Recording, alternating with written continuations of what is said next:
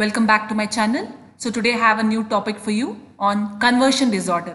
This is a disorder basically related to neurological symptoms. So let me give you more details about this particular disorder today. So it is a neurological disorder, as I told you, where a person may experience a physical or sensory problem. So basically he may have issues with walking, he may have numbness, blindness, deafness. So these are the usual things which are seen in these kind of patients basically. Okay, so sometimes you might have heard that some people fall and they have they don't have actually any hurt, but still your hand will pain. Okay, something like that. So this is something like that. No much reasons for it, but definitely there is a pain which cannot be neglected. Okay, so these happens in people who are more emotionally and psychologically stressed. So everybody of us require some stress for doing work, so that is called as eustress. But these people are very emotional and psychological stress they take in very much, because of which it might lead to a physical response, and the physical response at the later stages can even be paralysis. So this is very rare, okay, not very commonly seen, but this is there, okay, and it is more predominantly seen in women when compared to men. And there is a history, like if the people are too much emotional, they have a history of emotional stress, they have a very hard time to talk about their feelings, then definitely these people are at more risk. Okay, so there is a significant distress that can happen because of this disorder. So because of which as I told you, they are very emotionally connected, and that can lead to issues. They feel that medical professionals don't believe them, because they tell that it pains, but when they do an X-ray or something like that, you may not get any thing, that they may not understand what is happening to this patient. So there is a confusion there, because of which the patients usually feel that they are not believed. Okay, so this can lead to a lot of issues, because of which it might lead to worsening symptoms. So mental health issue, this is something to do little bit with mental health issue, as well as if they are having problems with depression and other things, this can be even more dangerous. Okay, so it is not very common. When you see statistics, you can just have a look here. Approximately 4 to 12 people out of so many patients, right? If you have so many patients, out of that only 4 to 12 will have this particular disorder. So this is just to show you a person, okay, this is just like a case study. So a 25-year-old patient had come for this diagnosis. So they had no much abnormalities, but he was unable to move his arms and legs. Okay, so that is why you have put a cross mark here, not able to move. So that is why they were then recommended to check if they have any conversion disorder, and that was the case of conversion disorder. So basically you will have one or more neurological symptoms, because of which you are not able to maybe walk, you are not able to talk, you cannot see. So these are few symptoms which comes under this category. So more details on the symptoms. As I told you, movement is difficult, you are not able to smell, or you are not able to talk properly, and sometimes you may have difficulty in swallowing, you may have tremors, not able to stand properly, not able to concentrate, like basically your memory loss, cognitive difficulties will be there in these patients. They have a loss of balance, numbness is there, and if they have depression and anxiety, that can be even more severe, which can even lead to paralysis. So that is the final stage. So coming to the mechanism, okay, so no much mechanism has been understood about this particular disorder, but there was a study which was done at Geneva University in Switzerland. And according to them, the main mechanism for this disorder is there is a disruption that is happening in the brain, which is very minimal, okay, not like too much disruption in the brain.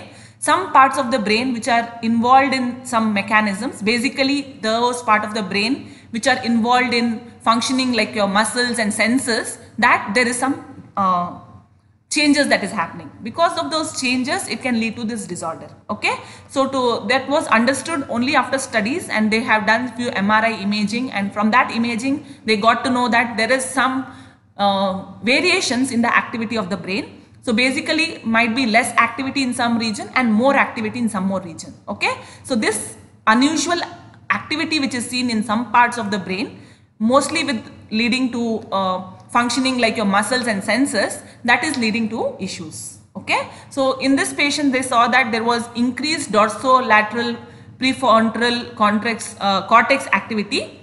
Okay, so this region, usually whatever activity is there in normal people, there was little bit increased activity in that region, and hypothalamus activity is one more region in the brain which has few activities. There was decreased activity. So there was variation, as I'm telling you. Variation in this activity is leading to complications. So dorsal whatever I told you here, they have strong emotions that are felt about the traumatic event. So we all have like when we have any pain, we have that emotions, okay, but these emotions in this patient will be very, very high compared to a normal patient. And when compared to hypothalamus activity is to repress the memories of a traumatic event. So if you have a fall, your hypothalamus has the capability to reduce the pain, okay, so it has the efforts to reduce the traumatic effect, okay. But here what is happening, this hippocampus activity is reduced, okay. So because of the decreased activity, it is not able to suppress or repress the effects of the traumatic event. So because of these unusual activities, it leads to a lot of complications. So coming to the risk factors, so if you are too much stressed, you have anxiety, if you have a family member having this kind of neurological condition, or you had a history of physical or sexual abuse, or you were neglected in your childhood, so these can be some risk factors where you might end up with these kind of disorders. So coming to the complications, you can have pain, you can have anxiety, you can have depression, you can have fatigue. So these are few complications if not treated at the right time. So this conversion disorder, what I'm talking to you today, it can happen even in children. So there is something called as pediatric conversion disorder also. So even here the symptoms can be almost the same, and even the risk factors can be the same, but it can happen even in children. So we should be aware about that. And prevalence is very, very low, like 1 to 3%. Okay, so this is again a case study to tell you about a 12-year-old boy. So he had gait disorder. So gait disorder is something to do with not able to walk properly. Okay, so he had a history of nausea, weakness, he couldn't sleep properly, and he had inability to move his right elbow. Okay, he was not able to move his right elbow, because of which he was missing his classes. He was not attending the school basically. Okay, so later they wanted to find out the reason what is happening to this kid. So he was suggested to this to check if he has this disorder, and based on the studies, they got to know that he had scholastic difficulties. Okay, scholastic difficulties means not able to cope up in the school. Okay, so basically what happened is, the reason for this may be he was in a particular school and he had to change his school for some reason, and he missed his friends a lot. So he was a lot of emotional stress was there in him. Apart from that, he loved one subject, and there was a case that the teacher humiliated him and he threw the book outside the classroom. So this became even more emotional stress for him, because of which the brain action, again the variations in those regions that I told you that had happened to him, because of which he had this disorder.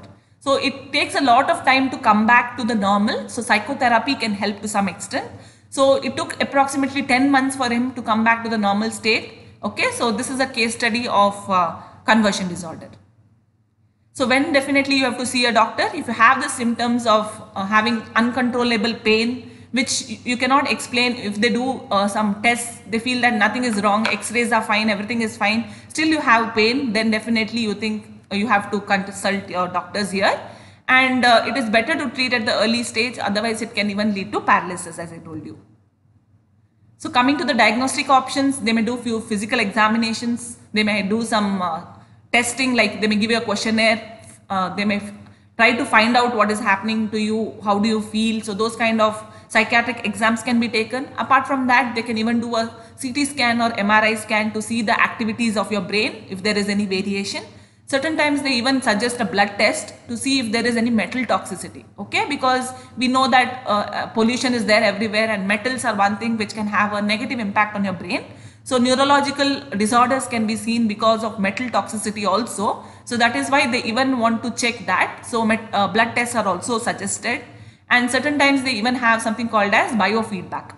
So this is a mind-body therapy. So they try to give you some suggestions and they see if your body is responding positively to that. So they have some instruments for that, biofeedback, where they give that feedback. Okay, so once they give you some therapy and you become better, the feedback of that is given, and that is how they check if you are improving or not.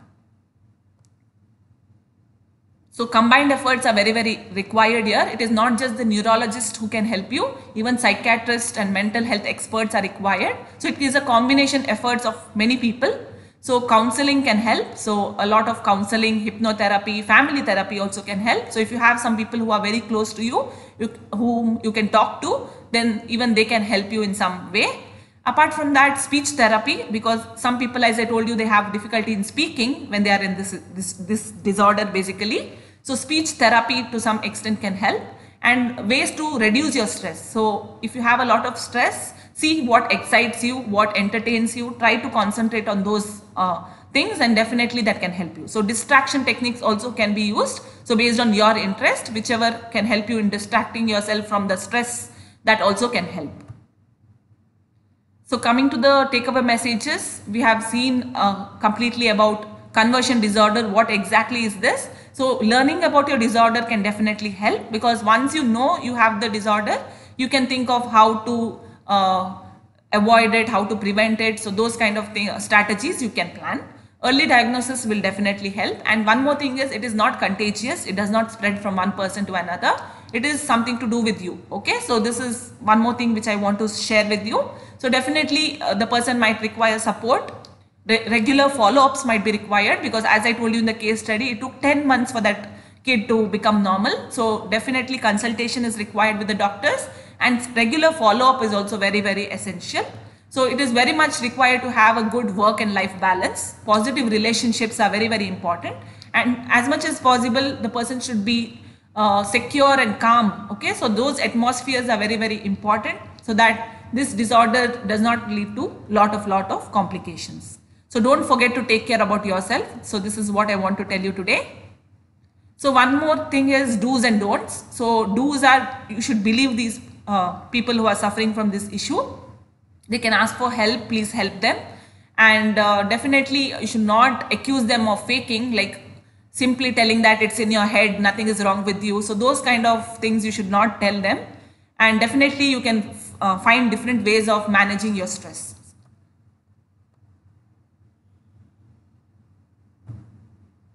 So thank you for watching. If you feel that this video that I've made for you today is worth watching, do watch it, do share it, and do like it. Do subscribe to my channel and share this video with maximum people, so that if anybody is facing this issue of conversion disorder, this video will be of definitely some help to them. They might feel better. Thank you.